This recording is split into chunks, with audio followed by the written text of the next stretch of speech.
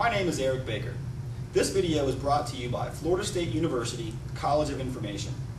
In this tutorial, I will be showing you how to remove and install a RAM module. Let's take a look at the materials we will need for this installation. For this installation, we will need a computer, a screwdriver, and a memory module. First things first, we must work in a safe and static-free environment. So remember to power off your computer and remove the power cord from the machine. Also, remember to remove any plastic bags or papers from your work area. Finally, you're going to want to ground yourself. To do this, simply touch any of the unpainted metal surfaces on the computer's frame. Once you have set up a safe working environment, your next step is to open the computer. To do this, you simply unscrew the fastening screws from the back of the tower.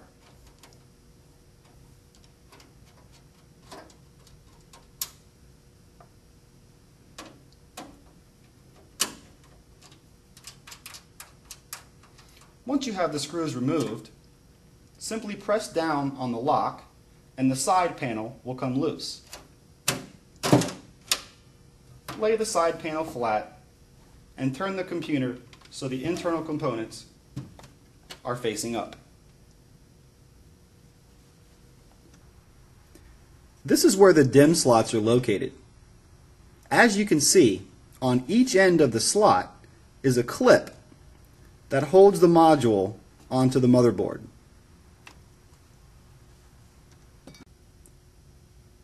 Now that we know where the RAM is located, we can now remove the RAM module. To do this, simply press down on the clips on each end of the module.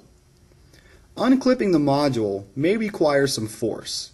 Just remember to use equal force when pressing down on the clips. Once you have done this, the RAM module will slide out of the DIMM slot. To find out what kind of memory module you have and the amount of RAM, look on the module itself. This will usually be in the form of a sticker and is generally located on the left-hand side of the module itself. Also, notice the notches on the center of the module. We will use these notches later when installing the RAM. Now that we have removed the RAM module, we can replace it with a new one. First, make sure the clips on each end of the DIMM slot are down. Once you have done this, take your RAM module, line up the notch on the RAM module with the notch on the DIMM slot. Place the RAM module in the slot and press down on each end with equal force. It may require a bit of force to get the RAM module to seat correctly.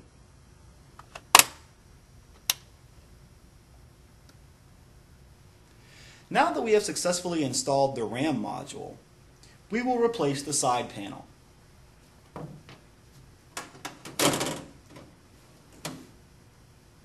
Don't forget to fasten the screws to the back of the computer.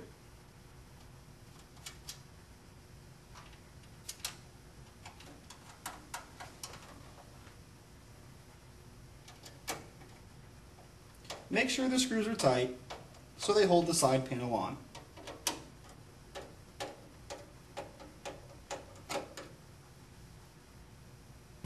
The final step is to change your paging file.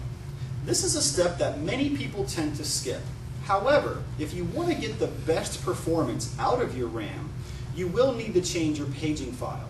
For more information about paging file and how to change your paging file, please visit these websites.